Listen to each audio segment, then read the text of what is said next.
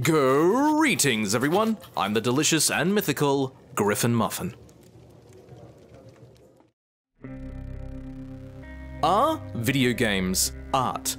It's a lofty question, and to me it's irrevocably simple to answer. Yes, video games are art. Are they a mature art form? Maybe not. Let's be real. The video game industry is relatively young compared to the other media. I once heard on a video by YouTuber Dan Olsen on his channel Folding Ideas a very thought-provoking line that has stuck with me for a few months now. It was when he compared the storytelling in films to storytelling in video games. In it he says, "With video games, we are right now still in that first wave of creators, critics, and readers, who are asking questions like, what story is the gameplay telling?" This was in a video of his from a few years ago regarding the metaphorical Jabberwocky in video game criticism, ludonarrative dissonance. This video isn't entirely about ludonarrative dissonance, but rather its counterpart, ludonarrative harmony. The ludonarrative harmony concept has been floating around for a while now. Basically, it's when the mechanics or tools at the player's disposal work in conjunction with the narrative of the game. There is never a true sense of harmony in many games though. Some say it's actually impossible to achieve pure harmony. Some games, however, can be pretty damn close.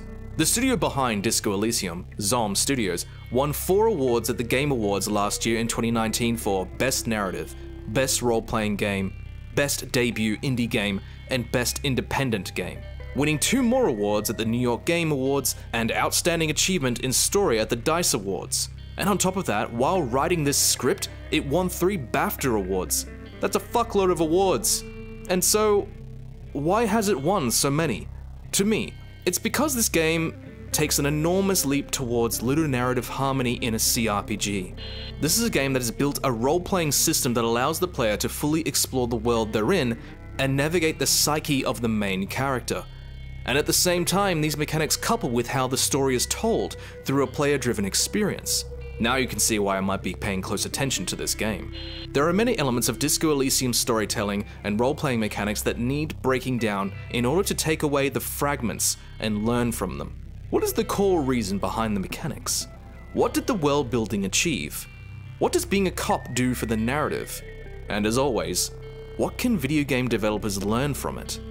Grab yourself a bottle of Commodore Red, put on your disco shoes and feel the groove as we dance into the realm of the surreal, the melancholic, and scientific communism. This is the complete narrative breakdown of Disco Elysium. Welcome to Revachol. In most RPGs, I enjoy the cities and the areas of the world that I am exploring. Rarely though do I feel as immersed as I did in a city like Revachol. The great city of Revachol is more than just a backdrop for our journey in this game. It is the beating heart which produces the characters we interact with and creates the melancholic atmosphere for Harry's journey. According to the wiki for Disco Elysium, Revachol is a city of contrasts, which is an apt description of the situation when you enter the game. While we are confined to the district of Martinaise within the city, the game's dialogue and information we gather allows us to piece together the world beyond it and the point of history we emerge into. The environment allows you to gather information in a variety of ways. Other than the usual ways such as NPC dialogue, most times it involves noticing something around you and inspecting it, upon which usually one of your many attributes chime in like a shard of your consciousness. It can mention the significance of whatever you've interacted with or relay some piece of information only the relevant skill can provide. Having that reaction from your character based on your skills is something that frees the writing in this game of one of the sinful components of world building, the dreaded info dump. This has also helped with the character's perspective of waking up from an epic bender with psychotraumatic amnesia, but we'll get to that. Depending on your interpretation of these inner dialogues, these interactions allow the narrative to flow more in a quippy back and forth manner rather than creating a chunky wall of text whenever you click on an interactable. It also adds more intrigue to whatever you find, seeing as different skills mean different inner dialogues to elucidate different information of the world. The prime suspect in giving you the background of the world building as you play this game is the encyclopedia skill. This skill is the telltale facet of the main character's catalogue of facts and material knowledge of the world around him. This skill isn't necessary to gather essential information from the world, but can provide background encyclopedic facts on objects, events, people, and areas of the world. It's a neat idea. Some RPGs try to do this by throwing in books you find throughout the world that explain some obtuse facet of the world. While I myself do like reading these books and engage in the world in this way, having a skill that prompts this is much more streamlined and allows the gameplay, world building, and story to flow in sync. Before going on, we need to talk about the start of the story. Your character, Harry, or as I insisted to be referred to as, Raphael Ambrosius Cousteau, wakes up with alcohol-induced blackout amnesia when you start the game, after a serious bender the night before. The narrative tool of the uninformed perspective of the protagonist works in tandem with the need to explore and have interactions to explain what you observe in the game. Without the amnesia, a world like the one in Disco Elysium would have been hard to immerse the player in. With the amnesia also, players can see how intricate and lovingly built up the history and culture is within Revachol. But we'll get to that in another section in more detail. Let's talk more about the world. Without a doubt, this game doesn't dance around modern political theories, nor does it try to portray certain ones as the right one. With any good world building, the political threads of the world are weaved into characters to show how it shapes them and the world around them. It's not by accident that Harry can observe areas around Martinaise that look like they've been hit by artillery shells, even drawing more attention to it when NPCs play a ball game in a crater caused by cannon fire. History has left scars on the people and on the city itself. I think Robert Kurvitz, the lead writer and designer of this game, has a vast understanding of history and manages to create an analogue of what maybe he sees the current clashes of political ideologies of our world and what it does to people. These are echoes of events like those similar in Estonia in the early 20th century and the days after the October Revolution in Russia. Personally, I think the writers, including Kurvitz, have understood a golden maxim of some forms of historical analysis. History does not exactly repeat itself, but it has rhythms. The city of Revachol has a very rich history of struggle and political clashes. The main timeline seems to start when the communists depose a monarchy. Following this, an allied coalition of centrist and con nations come in and establish a very recognizable system. The purpose of including this rich history has a clear purpose. Most of the NPCs that you meet are heavily influenced by these events. Some people adhere to ideologies that you agree or disagree with, or these past events become a part of the characters and imbue them with beliefs or mannerisms in a very overt way. Out loud, this sort of seems pretty typical for a CRPG, right? In particular, the most immediate and relevant example I can think of is Pillars of Eternity 2 Deadfire. In some cases though, in Deadfire, the character writing leans on their politics, opinions, and backgrounds way too much. Disco Elysium though, to me, achieves that balance of showing individuality of characters but retaining that influence from the world building. The most notable example that doesn't spoil too much is the character René Arnault.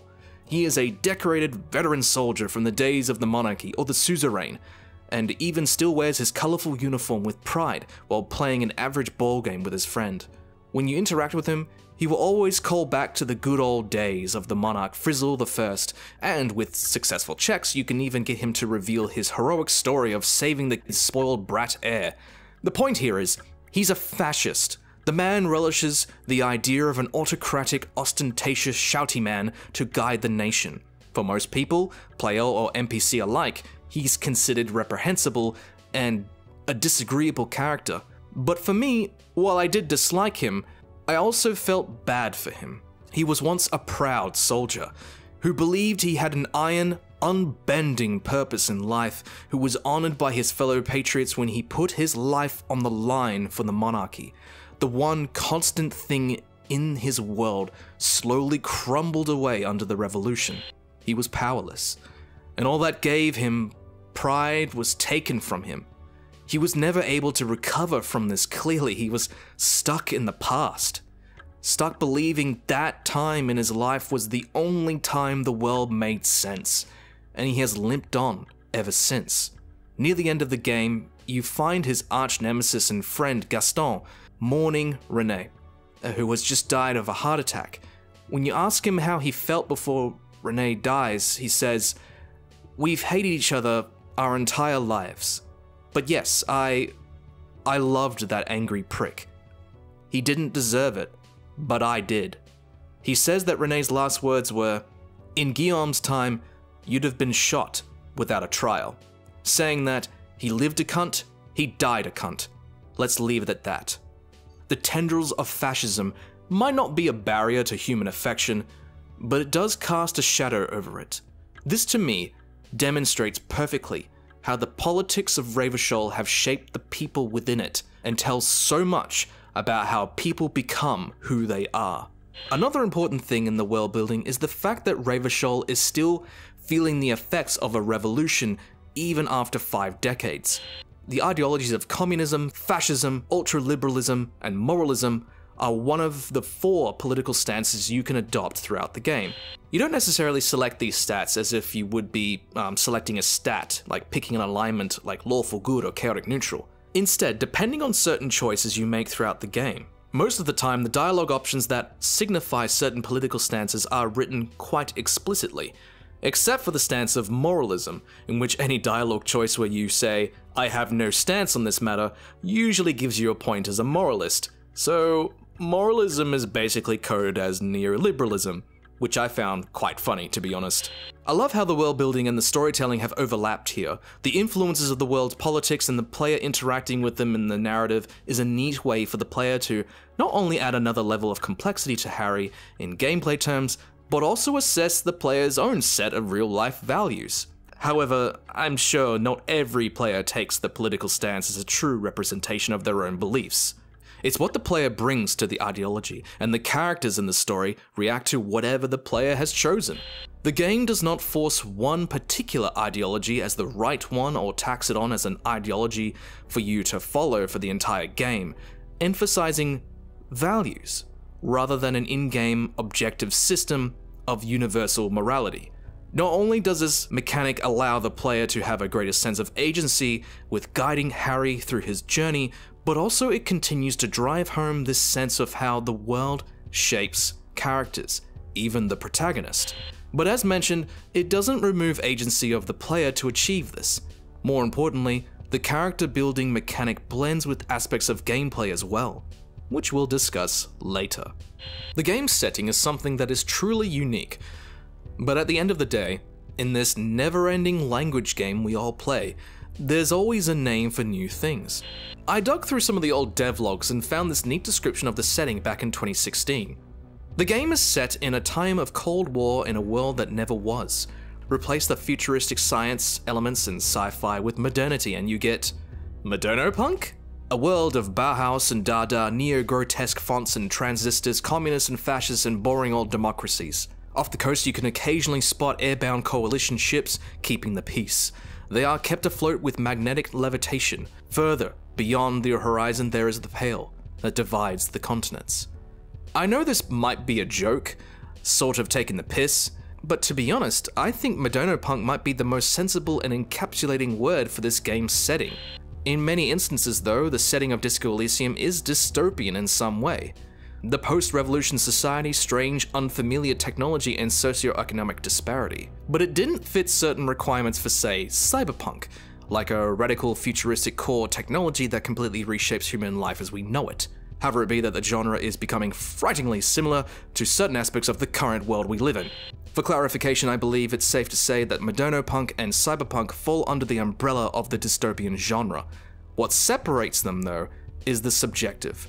What are the game's themes, the core development arcs with characters, and more importantly, what is it critiquing? Certain genres of dystopian fiction can tell different stories. So why was it so important that I break down the setting and the world building within this game? Why do I need to give this game's setting a definition, or why did I discuss the politics affecting characters? It is because once we give names to the feelings we get when we play video games, the more we can communicate about it and further our understanding of the medium of video games itself. I think that the act of world building is also a rigorous exercise of creativity and displays understandings of human culture, societies, and life itself. But also, for me, it's just plain fun to talk about this stuff. I'm a pleasure-seeking creature, just like you. Whatever reason other critics or essayists may give for their 45-minute video essays on the meaning of cyberpunk or how shitty the final season of Game of Thrones was, we do it because it's fun. People create worlds for games like Disco Elysium because it's fun. In the words of Detective Kim Kitsuragi, some people really like building a world. I think, even if it's just for a game.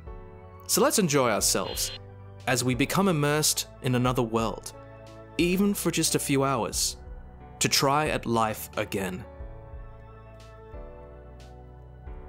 Disillusionment in the discotheque. One thing you'll no doubt experience as you wander through Martinaise is a sense of disillusionment and cynicism in the people that live there. The city of Revachol is still reeling from the effects of a revolution from more than 50 years ago. It's not just the writing that achieves this though, but the music as well. The soundtrack was composed by British Sea Power, and it communicates in many of its tracks the right feeling of desolation and loneliness. I don't know if this is, actually a connection or just a coincidence, but as I was finding music to listen to as I was writing this script, I came across a genre called Soviet Wave that reminded me of some of the tracks within Disco Elysium. If you're not familiar, this genre of music is a lo-fi synth-pop blend of electronica that carries tones of longing and bittersweet melodies. This music emerged in its original form shortly after the fall of the USSR and made its way to YouTube by various artists in the 2010s. The music genre is tied to the general aesthetic of retrofuturism, usually visual, but in this case it's audio form, and the art depicts promises of, say, a future from a previous era within a nation. When seen or heard today, it brings about bittersweet feelings of the future that never came, or a disconnection to an ephemeral utopia. In this case, it is the Soviet Russia brand of it. American retrofuturism aesthetic is seen, however, in games such as The Outer Worlds and the Fallout series. I don't know if the particular elements of musical composition of Soviet Wave were inspirational for the music or whatever, but the fact that I get the same feeling of loneliness and hopelessness with the bittersweet synth-pop tunes and some of the tracks in Disco Elysium, it tells me a lot about the potential effect this music could have in the game's setting. In fact, I think even the references to disco music is something to be discussed. According to some articles I've read, during the existence of the USSR, disco music was very popular during the 70s and 80s, which honestly surprised me considering it's the USSR. This makes a bit of difference as the aforementioned Soviet wave music does have elements of disco in it. In fact, the disco scene mainly originated from the Baltic nations, like Estonia. The discotheques were one of the main outlets for fun for the youth of the USSR. Having a quest in the game that revolves around a group of youths trying to start a dance club in Martinaise, again, demonstrates the importance of music, be that the anodic dance music or disco music within the world itself. Throughout the game as well, people refer to Harry's obsession with disco music as odd, saying it's old and weird for someone to still be into disco as much as he is. But Harry's iconic look says that he's still carrying a flame for something that died long ago, and how everyone else has moved on. This to me further overlaps with that feeling of disillusionment people are experiencing in the game. British Sea Power communicated the feelings of disillusionment in a world that has changed too much for some people. It's just spot on for the world that the developers have created and the stories that the game tells, especially how Harry is dealing with the existential terror of things that he's lost. I'm curious what the music in Disco Elysium has done for you, dear viewer, if you have another interpretation of it. Feel free to comment as always. The music in Disco Elysium achieved another layer of world building, something to me that is often overlooked in some other reviews, reinforcing more of the emotional, subjective elements for the setting of the game. You're a cop, Harry. You wake up from an epic bender to a world that is utterly unfamiliar to you. You don't know your name, or even what money is. When you head downstairs, a thin man with thick glasses and an orange bomber jacket reveals to you that you are in fact a police officer of the Revachol Citizen Militia. And from there, the real story begins. An amnesiac as a protagonist in any narrative, be that video game, novel, or film, is a way to bestow the uninformed perspective onto the protagonist, in this case, controlled by the player. Disco Elysium uses the amnesia device in a clever way. For clarity, Amnesia has been conceived in many different forms in video game narratives. In other stories, the character wakes up from a long sleep, they awaken from a terrible accident, or they were taken away by the wild hunt for a few years. I don't think amnesia is necessarily a token of bad writing. It can, however, be used for the wrong reasons and, more importantly, can be done badly. In most cases, when the amnesia is used as a means to drive the plot rather than develop character, it can come off as cheesy, tiresome, or contrived. The amnesia needs to have nuance and drive character development, not create thin excuses for plot development. A good example of an amnesiac protagonist in a narrative-driven RPG is Planescape Torment. The amnesiac nature of the Nameless One, the protagonist, is an immortal who has his memory wiped whenever he dies. The story in Planescape Torment is not about forging a new character from a blank slate, but rather discovering the lives you've lived in the past. So then, the amnesia is central to the character's struggle within the world they're in. The player then is allowed to derive meaning from these previous lives, pursue these experiences, or reinvent themselves. Something that is deeply connected to the reason why amnesia works in Disco Elysium. The amnesia Harry experiences in the game is self-inflicted, which gives us a window to the sort of character he is. The amnesia is not a blank slate to pave the way for a plot, but rather granting a sense of agency onto the player to shape Harry's past rather than make it your own character. The amnesia brings you further into Harry's character by interacting with the game's dialogue system and understanding the effect your choices have in the game. It also helps that Harry is a detective, which infers that he has a sharp perception and is capable of above-average levels of human interaction with others, cognition, and that he can manipulate the world around him. A detective is a tool of a necessary aspect of modern society: justice. It's a very relatable and powerful thing to have agency over in a video game. The detective has become something of a mythical figure in recent times, but the detective also has become the lens in modern society that allows people to traverse the world of the abnormal. I'm not just talking about abnormal like monsters or squid creatures from the realm of Aurelia, but from the realm of the criminal. The mind of a criminal belongs into a sub-realm of society that not many of us have the chance to delve into. So then, the detectives, or citizen militia in this case, are endowed with abilities to explore the realm of the abnormal. Not just because of their physical and mental abilities, but the detective can traverse the necessary class or faction system that is established in the society of the world you're playing in. In some variation, games have adapted the detective trope into their protagonists, such as Pillars of Eternity series, with the powers of the Watcher being somewhat similar, albeit in a metaphysical sense, to that of a police detective. As a detective in Disco Elysium, Harry's attributes and skills are intellect, psyche, physique, and motorics. However, the interesting stuff gets to the skills that correspond with these attributes. For example, the ones that correspond to motorics are hand-eye coordination, perception, reaction speed, savoir-faire, interfacing, and composure. Each of these skills have applications in your investigations as well as a means to interact with the world in general. These skills work harmoniously as a narrative device as well as with gameplay.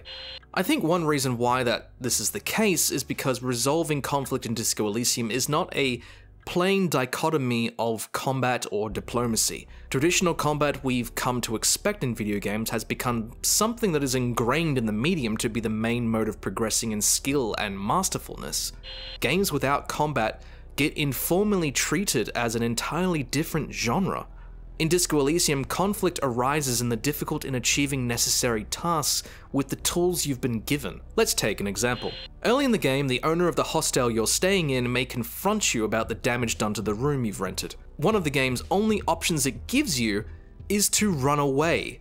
Passing a savoir-faire check successfully allows you to run for the door and avoid the confrontation entirely. This act has lasting repercussions in the later instances. The hostel owner references your act of fleeing, and you're granted a new branch of dialogue. One thing I've mentioned in my video for Pillars of Eternity 2 is the ludonarrative concept of multifaceted diplomacy. a dialogue structure that favors many avenues to diplomacy in dialogue rather than just one sole stat or skill.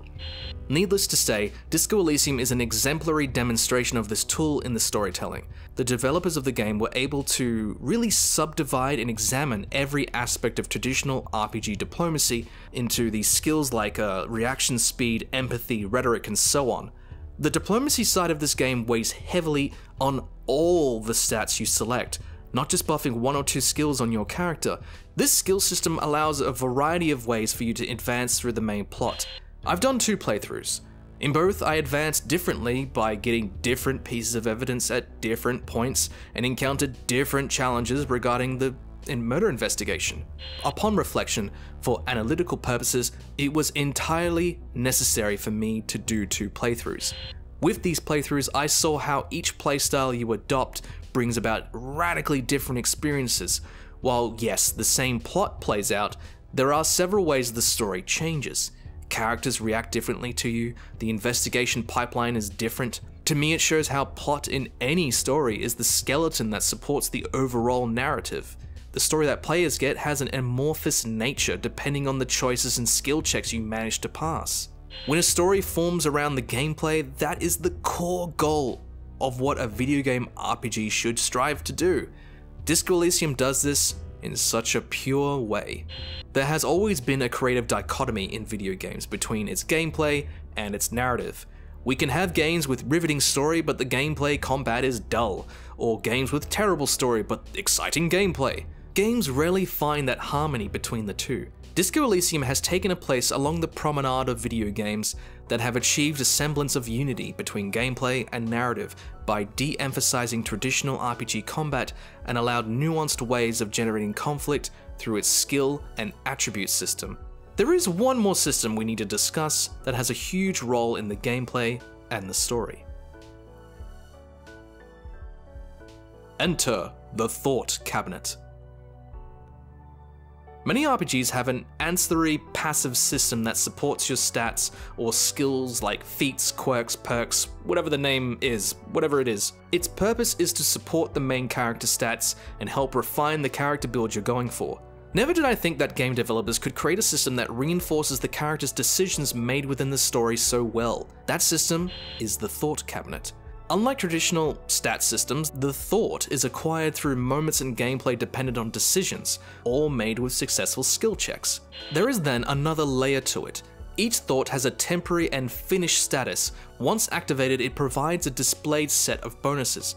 After it's finished researching though, the bonuses change. Sometimes depending on your build, it can be a detriment to you, making you assess risk versus reward situations for that thought. You're forced to ask yourself, what thoughts should I equip? And more importantly, why? Do you select, say, Masovian socioeconomics because you want to be a red flag waving communist ranting about chains and class struggle, or do you like the bonuses it grants you? It's also important to note that the thoughts you equip grant you additional dialogue choices in certain interactions. Equipping one of these thoughts has such meaning and importance to your character and the story you play through. It's a reactive feature to the RPG system and it's not entirely in the player's control. Through the gameplay, it creates a feedback loop to affect your character and reinforce that feeling of how your decisions and actions in this game, that they're made to feel significant.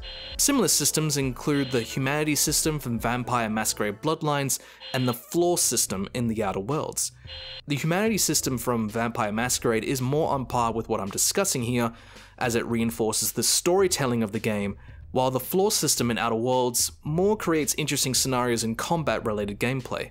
It doesn't necessarily affect dialogue and storytelling as far as I know. Sometimes we as players need more systems in place that help to form not only our statistical build in a game, but also our identity. Because to me, that is something RPGs allow us to do, create new identities. The thought system in Disco Elysium allows us to create a tableau of the many facets of a psyche that forms the complex personality of, in this case, Harry Dubois. But who is Harry Dubois? And more importantly, what does this story mean to us? The Pale Cometh. I love Disco Elysium so much. because it wasn't afraid to wander into the realms of philosophical darkness and ask harsh, disheartening questions. What does it take to move on? Do memories of what once strengthened us now cripple us? We play this game through a character who is in the midst of a midlife crisis. We're in a world trapped in the past, not willing to move forward, and we don't know what world we've woken up in. As you play, you most likely begin to see a definite theme of struggle, be that the class struggle displayed in the Revolution and the mental struggle within Harry. In my 2 playthroughs of Disco Elysium, I played as the logical sorry cop and the swift, powerful superstar cop in the other. In my 2nd playthrough, I noticed something interesting. The 2 playthroughs had radically different experiences for me that reminded me of Nietzsche's theory of the Apollonian and the Dionysian dialectic seen in his works of The Birth of Tragedy. In my 1st playthrough, I breezed through mental interactions with ease. I overcame many of the mental interactions with ease, and I breezed through the logical deduction of the investigation. I unlocked the hidden beauty of the world, but I felt unable to explore the world physically. I was also sadder and, well, more repressed. I was Apollo, the light, the champion of rational thinking. But then I played the superstar cop, and while the investigation was not as smooth as I may have liked, I had lots of fun. I laughed out loud at times. I explored the world, connected with people. I felt that I was more in control. I felt freer. But others saw me as dangerous and unhinged. Much like Dionysus, I was this uncontrollable aspect of human nature. This dialectic was core to Harry's own struggle. Harry struggles with what others expect him to be and what he really desires. This, no doubt, is a theme within the writing that is linked back to the philosophy collectively known as existentialism, that the meaning we seek in life is actually bestowed onto life itself by us. Our existence defines the meaning we seek. Noticing these things in Disco Elysium makes me think that the writers such as Robert Kurwitz are knowledgeable of certain philosophies.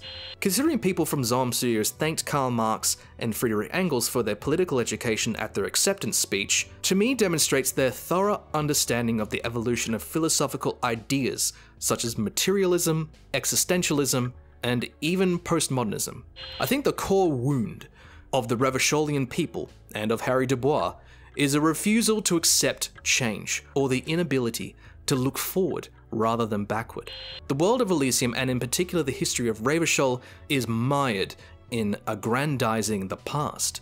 This to me is demonstrated really well in the climax of the game when the murderer is revealed to you. Through them, we're given a glimpse to the world that they existed in. A world of fiery hope with a bright future. When you meet them, they say that there is no flame to fan. There is nothing left of the world or our dreams. A character that simply couldn't move on from what they thought was promised to them. They beg for a chance to die so they could finally give up the fight for their ideology. This to me communicated a common thread amongst some of the characters, like René Arnaud, of a person trapped in the past. Harry is trapped in the past, unable to reconcile with that horrible event that happened years ago. People can look to their current state of affairs and make conclusions as to what the solution is. Even from the same observation, each person can produce one within hundreds of excuses or reasons to pinpoint exactly why their society is the way it is. Human knowledge is immutable and universal. Therefore, the foil lies within its translation. The story gives us fuel for the thought that maybe the ideals of the past are nothing to strive for, because maybe they were wrong, and what they imagined as this bygone utopia is simply gone. Who could live in such a state, knowing that the peak of their life is just gone forever? So, does the story tell us anything about how to maybe avoid this pit of despair? Maybe like Harry, you can reinvent yourself, like he does. Perhaps you don't need to go on a 3-day bender, but let's say you can wake up one morning and forget the regrets, the missed opportunities, and embrace now. Be a superstar, be a fancy art cop, be a cop of the apocalypse, become anything. As long as you're moving forward, that's what matters most. It reminds me of something the Danish existentialist philosopher Søren Kierkegaard once said. Life can only be understood backwards, but it must be lived forwards. Disco Elysium has stayed away from having a bombastic, epic story, be that of a space opera or a fight against the evil overlord, and tells a much more relatable story. A story within a modern society that gives us a new perspective in life. But more importantly, it's a great video game. So let's recap of what elements made it so. While your character shouldn't be direct personifications of certain ideologies of your world, connecting those ideologies to emotionally resonate with the character is a great way to build your characters and make the history or society of the world feel more tangible. The composition of the music to relay key, pervasive feelings within the setting creates a lot of the subjective and emotional elements of a setting for players. Don't always write off Amnesia as bad writing. Remember that the distinction between a poorly written video game protagonist and a good one is for the amnesia to be intrinsic or to some core aspect of the character, rather than the purpose of revealing plot developments and shocking twists.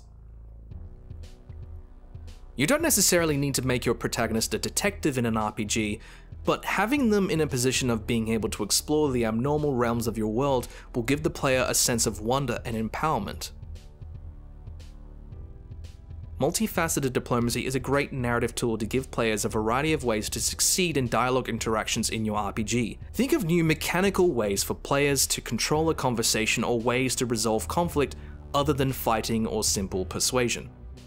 The reactivity of the world to the player is key to making the game a unique experience for them. Try to find ways that the in-game characters will react to the player's decisions, even in the smallest ways. This will also add to the replayability factor of your game. A stat system that reflects choices and dialogue and builds the player's constructed personality of their character is a great system to implement for all future RPGs. And lastly, I think I'll add that using elements of real-world philosophy such as existentialism in games is something this medium really needs. I personally think that the world would be a bit of a better place if we were introduced to helpful philosophies in meaningful and immersive ways, such as video games. If I were to describe the story of Disco Elysium to someone in a somewhat flowery way, I would say that the game is exploring the pain of never moving on. All throughout the game, we deal with Harry's inability to accept the past and deal with what lays ahead of him. To quote Kierkegaard again, he states that the most painful state of being is remembering the future, particularly the one you'll never have. So let's all move forward, go headlong into the pale, and dance to the tune of whatever life gives us.